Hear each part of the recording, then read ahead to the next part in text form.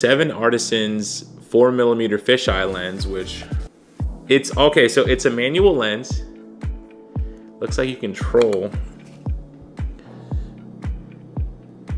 control individual blades on the iris. That's so cool, as well as a focus ring up top, so you cannot get the two confused. It's got a nice smooth throw. It's very short. Apparently this one has such a crazy fisheye type effect, and it really just gives you like a really cool, like those peephole type effects that you see in like the 90s video. This lens was one of those lenses that it was so cheap that I'd be foolish not to buy it, just because it seems like it'd be really fun. Something I wouldn't necessarily use on a ton of shoots. Would it be useful? It's not like a one trick for everybody type thing, but it definitely is one of those lenses where it'll become useful in your bag if you're trying to achieve a specific thing. So I have to find out what that's gonna be.